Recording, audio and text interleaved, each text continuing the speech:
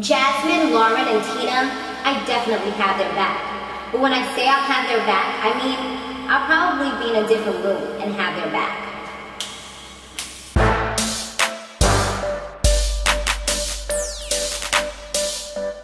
Hey, Samore Love Bugs, you have now tuned into my Bad Girls Club 14 recap. Guys, be sure to subscribe if you have not yet done so. Also, be sure to share this video wherever you like to share videos and give it that good old thumbs up, okay? So, we're going to just pretty much go through this, but not every single thing that happened, because not every single thing was that popping to me. So, yeah, we start back from the argument that we left off from last week where Jela, I ain't going to say her whole name because y'all was all telling me how to say it, but thank you definitely for putting the phonetic spelling in there. I was like, Jela, Mina, Shannade, or some crap like that.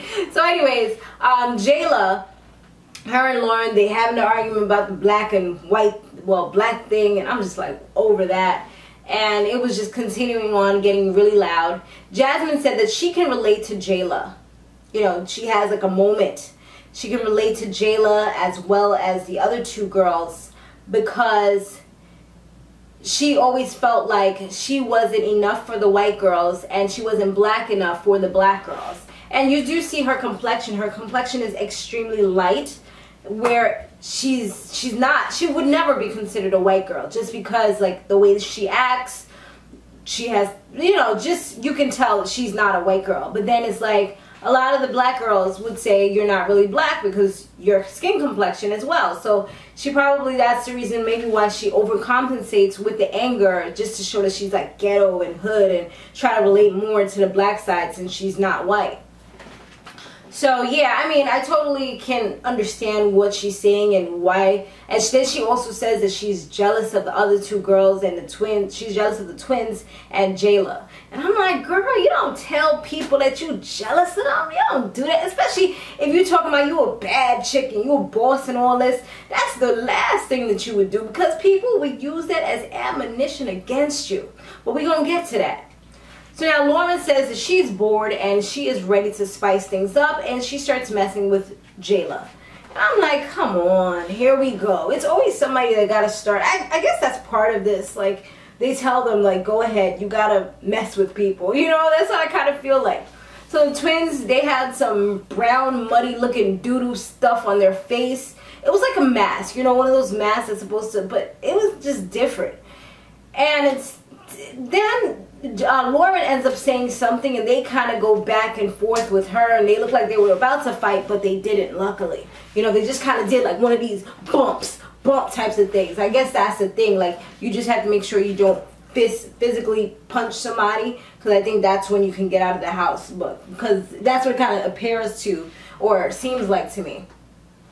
So anyways, Jasmine and Tina, they decided to stay home instead of going out to the club or going out to eat. I think they went out to like a nice little diner, not diner, like a nice little place to eat, because I think they were eating with Jela and the twins, because they wanted to kind of exclude Lauren from it, because they were just saying like, you're banned, you can't come, that's it. I'm like, first of all, you don't own the state. If I want to go outside, I'm gonna go outside. Like, I don't know how Lauren accepted that, but okay, you know, come on. Like, at the end of the day, ain't the car for everybody, not just who is in a little clique. There's already little cliques being formed. The pretty girls versus the basics, I guess you can say.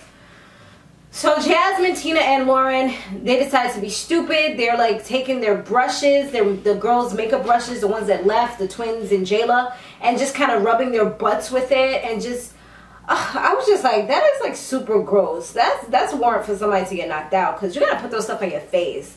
Who wants somebody's booty juice on their face? That is not the business. That's not hot. So, but when the girls come back, they didn't even realize, because the other ones was sleeping. So they didn't even understand exactly what it was that had that was going on, you know?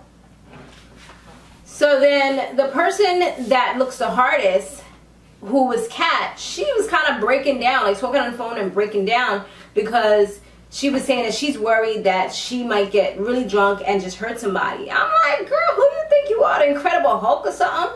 I gotta see her fight, because the way she talking, she sound like she got hands, like she be boxing for a living or something. That's the way it kind of sounds. Who was the one that was so freaking aggressive? I forgot her name now. Damn it, I could see her face. I just can't. And she had a kid and everything. And she came back to the All-Stars and then she ended up losing. She almost damn near broke her leg up. But anyways, yeah, that's what I was kind of thinking about.